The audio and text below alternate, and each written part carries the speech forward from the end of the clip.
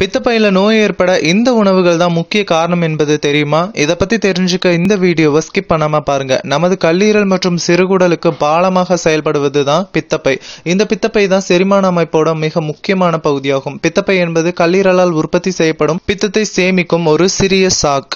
இது பார்ப்பதற்கு ஒரு சிறிய பேரிக்காய் போன்று காணப்படும். நமது உடல் ஆரோக்கியமாக இருக்க வேண்டும் அப்படின்னா பித்தப்பையோட செயல்பாடும் ஆரோக்கியமாக இருக்கணும். இந்த பித்தப்பையின் ஆரோக்கியம் நாம் சாப்பிடும் உணவை பொறுத்தே அமைது. எனவே தவறான உணவு பழக்கத்தால பித்தப்பையில ஏராளமான பிரச்சனைகள் ஏற்படுது. அதை பற்றி இப்ப பார்க்கலாம். பித்த நீர்க்கட்டி.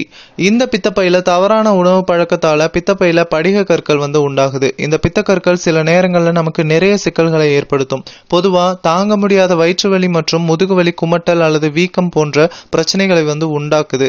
இந்த பித்தப்பை கற்களை சில நேரங்கள்ல மருந்துகளால குணப்படுத்த முடியும். இல்லைன்னா அறுவை சிகிச்சை தான் செய்தாக வேண்டும். பித்தப்பை அலர்ஜி, கோலிசிஸ்டிஸ் அப்படின்றது பித்தப்பை அலர்ஜி அப்படின்னு சொல்லிட்டு சொல்லப்படுது. நம் பித்தப்பையில ஏற்படும் வீக்கம் மற்றும் எரிச்சல் காரணமா ஏற்படுது. இது பித்தப்பை நோய் தொற்று என்றும் சொல்லப்படுது. கோலிசிஸ்டிஸ் கடுமையான வலி மற்றும் காய்ச்சலை ஏற்படுத்தும். நோய் தொற்று நீண்ட காலமாக நீடித்தா அறுவை சிகிச்சை செய்ய வேண்டிய நிலை உண்டாகும். பித்தப்பை புற்றுநோய். பித்தப்பை புற்றுநோயும் சில சந்தர்ப்பங்கள்ல ஏற்படுது. இதன் அறிகுறிகள் பித்தப்பை கற்கள் போன்று இருந்தாலும் முதுகு மற்றும் அடி வயிற்றில் தாங்க முடியாத வலி உண்டாகும். அறிகுறிகள் தாமதமாக இருந்துச்சு அப்படின்னா பிறகு சிகிச்சை செய்வது கடினமாகிவிடும். பித்தப்பை கணைய அலர்ஜி. இது கணையத்தில் வீக்கத்தை ஏற்படுத்தும் நோயாகும். செரிமான நொதிகள் சிறுகுடலுக்குள் வெளியேறி செயல்படுத்த தொடங்குவதற்கு முன்பு கணையத்தை சேதப்படுத்த தொடங்குது. பித்தப்பை கணைய அலர்ஜி குடல் குழாய்களை அடைக்குது. கணையத்தை இரத்த ஓட்டம் இல்லாமல் உலர்த்தி விடுது. இது கணையத்தோட வீக்கத்தை ஏற்படுத்துது. இந்த மாதிரியான உணவுகளை வேண்டாம். உங்களோட ஒட்டுமொத்த ஆரோக்கியம் உங்களோட உணவை பொறுத்தது.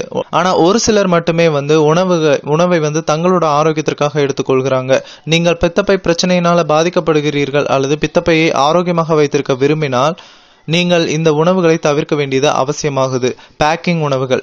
நீங்கள் பித்தப்பை பிரச்சனைகளை தவிர்க்க விரும்பினா பேக்கிங் செய்யப்பட்ட உணவுகளை தவிர்ப்பது நல்லது. மஃபின்கள், குக்கீகள், கப் கேக்குகள் மற்றும் பிற வேக வைத்த உணவுகளை உட்கொள்வதை தவிர்க்கணும். அதிக அளவு டிரான்ஸ் கொழுப்புகள் பித்தப்பையில சரியாக செயலாக்க இயலாமல் வலி மற்றும் அசௌகரியத்தை ஏற்படுத்தும். எனவே பித்தப்பை பிரச்சனை இருப்பவங்க கொழுப்பு குறைந்த உணவை எடுத்துக்கொள்வது நல்லது. குறிப்பு: பித்தப்பை பிரச்சனையினால பாதிக்கப்படாதவர்களுக்கு இது தேவையில்லை. காஃபி. பித்தப்பை சுருங்கி போவதற்கு காஃபி ஒரு முக்கிய காரணமா அமையுது. எனவே பித்தப்பை கற்கள் இருப்பவர்கள் காஃபியை முற்றிலும் தவிர்ப்பது நல்லது. அதிக கொழுப்பு நிறைந்த பால் பொருட்கள். அதிக கொழுப்பு நிறைந்த பால் பொருட்களை உண்ணும்போது அஜீரணம் ஏற்படுது. இதனால வயிற்று வலி அல்லது வாந்தி போன்ற பிரச்சனைகள் ஏற்படுது. இனிப்புகள் வேண்டாம். அதிக சர்க்கரை இனிப்புகளை எடுத்துக்கொள்ளும் போது அதுல உடலில் படிந்துள்ள கொழுப்புகளை கடினமாக்குது. இதனால இதய நோய்கள், சிறுநீர் பையில கற்கள் போன்றவற்றை ஏற்படுத்துது. எனவே இனிப்பு மற்றும் சர்க்கரை பொருட்களை அதிகம் எடுப்பதை தவிருங்க.